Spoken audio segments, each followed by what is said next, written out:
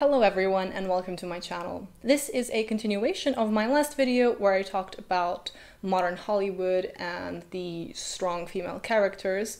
You can check out that video here if you want, but as for this one, it's pretty much a part 2 on this topic. I went over a few examples and common traits that these modern strong female characters have, and in this video I want to look what type of message this sort of characterization sends to the audiences, to young women, and why, in general, the audience's response to Rey from Star Wars and Galadriel from The Rings of Power, to Jen from She-Hulk, and to many other characters like them, has not been the most enthusiastic. If you're not subscribed yet, don't forget to do so if you're enjoying the content, and let me know if there are any topics that you would like me to cover in the future. So in the previous video, I talked about the unrelatability of strong female characters in modern Hollywood, how they tend to be emotionally distant from others, pretty much always portrayed as in the right, how there is little character growth because of that, and how easy it is for these characters to master their powers even though they only learned that they had them yesterday. And probably the worst of all is that these characters are portrayed as protagonists, as heroes, and the implication is that we should be rooting for them and that we should like them. And yes, this has been said a million times, but the Mary Sue character is going to be unrelatable to real women, real people.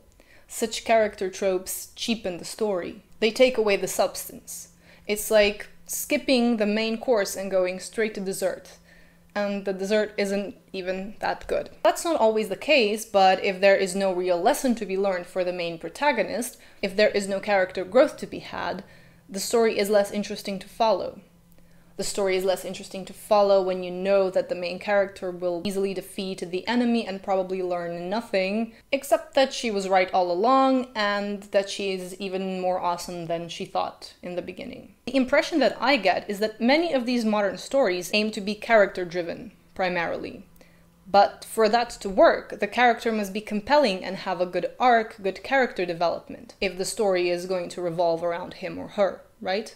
Of course, if that's not there, if that's missing, a character-driven story falls flat. Because I think that's what they were going with. Jen, Rey, Galadriel. Yeah. I think that's what they were aiming for. Mainly character rather than plot-driven stories. But I don't think these characters were written well enough to pull that off, to carry their respective stories. Since I covered it the most and am familiar with it the most, let's look at The Rings of Power as an example. It comes across as if they wanted to center the story around Galadriel, since we follow her around for most of season 1, and you could say that hers was the main story in the show, into which all the other subplots eventually converge. But since her story arc, at least until now, let's give them the benefit of the doubt, doesn't have much substance, she does not make for an engaging central character. All she does is run around, angry, vengeful, and sits like a spoiled child until she gets what she wants. And when the story demands it, she changes her mind on a dime, not because she went through any proper,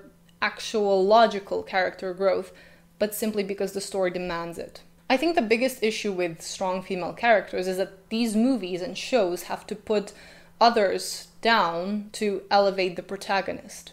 If you have to make other characters into stubborn idiots for no reason, that are going to highlight the brilliance of your female protagonist, or make them silly, patronizing, and inferior to your main female lead, or even take something away from them in your remake to give it to your strong female protagonist, then I don't think you're doing a very good job at writing the she protagonist. It's all very artificial.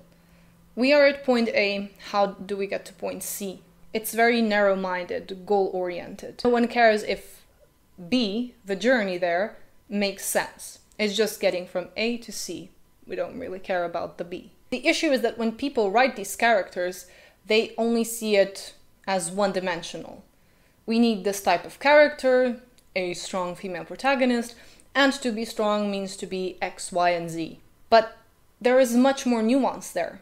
There are so many ways to show strength, and a man may show it differently than a woman. It's shocking, I know, but you can have a strong man and a strong woman in a film simultaneously. Their strength can show in different ways. Maybe the woman is very clever and insightful, fierce and determined, someone who discovers that her worth comes from within and that she is more than just her looks. Maybe she's a brave single mother who protects her child and fights for what she knows is right. Or hey, maybe the man and the woman in the film can both be fighters, warriors, but one's victories don't have to trump the other one's accomplishments. There's a very clear reflection of modern-day feminism in this, where it's no longer about feminism being, for equality, but it's about one side, we all know which one, kind of rising above the other one and the spotlight being on that side.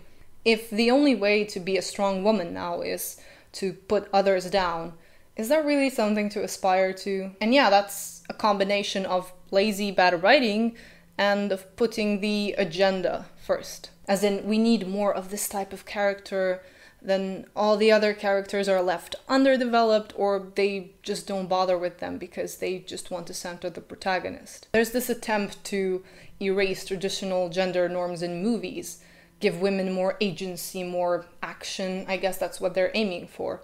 Yet the female protagonist still often gets the short end of the stick, because the way a lot of these female characters are written now is basically they're written like men, and not very good, likable men. There's a difference between being stoic and being downright uncompassionate and so low on empathy that you are actually just plain rude. Yet the show is still framing you as a protagonist that should be rooted for. And erasing some traditional established gender norms isn't necessarily bad in and of itself, but the way the whole thing is actually framed and the way everything ends up working in the end, well, it doesn't end up working. That's the problem. These strong female characters are receiving praise for being rude to the man around them and to the people around them. They are great at everything. They never need to genuinely improve or rethink their position. Instead of focusing on writing a good character and a good story, regardless of whether they are a man or a woman or a person of color or whatever they may be, it should be about writing a good story, about writing a good character. But instead, it's all about ticking those boxes and making sure those quotas are fulfilled. And that's just a very sad state of modern cinema, I think, for the most part, with exceptions, of course. But let me know what you guys think. Let me know your thoughts in the comments down below. I always like to read them. And yeah, I'll see you next week in another video. Take care, guys.